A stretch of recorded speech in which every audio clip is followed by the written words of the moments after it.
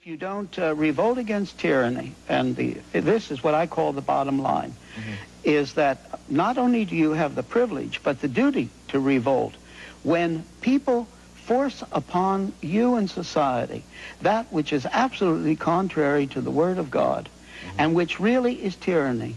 So Samuel Rutherford was an amazing fellow, and what he pointed out quite properly is that God is never the author of tyranny.